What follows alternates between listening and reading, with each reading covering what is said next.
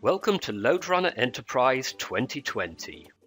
In this video, we will introduce some of the new features in this release.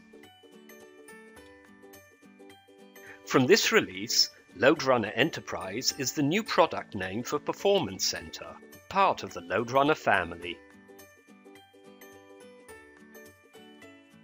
LoadRunner Enterprise has a re-architected platform. ALM has been decoupled, and LoadRunner Enterprise no longer uses the ALM server.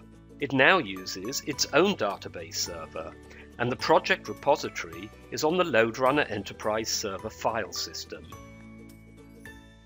All site administration is now performed and managed in the new LoadRunner Enterprise Administration site.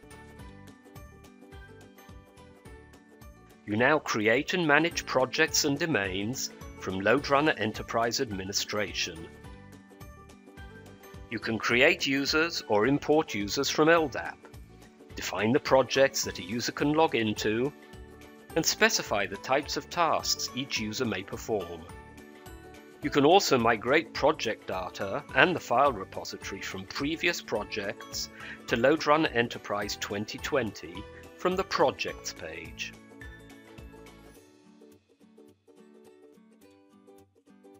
After adding a user to a project, you can assign one or more user roles to the user.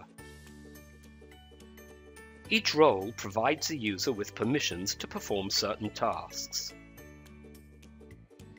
You manage user roles and permissions from the Roles and Permissions page. You now select and configure the authentication method used for LoadRunner Enterprise users from the Site Configuration Authentication Type tab. LoadRunner Enterprise now supports working with SSO authentication.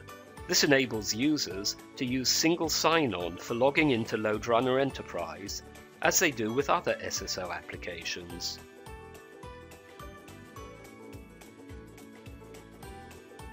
We've added support for elastic provisioning and deprovisioning of load generator resources on the cloud.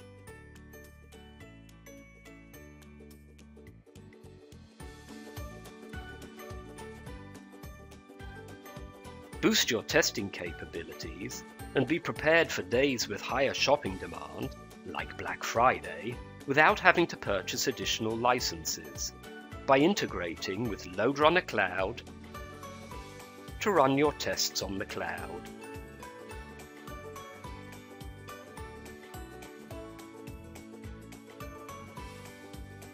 We've added a new landing page from which you can conveniently access the LoadRunner Enterprise sites.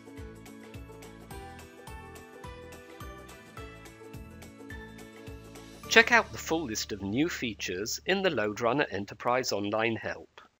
Thanks for watching.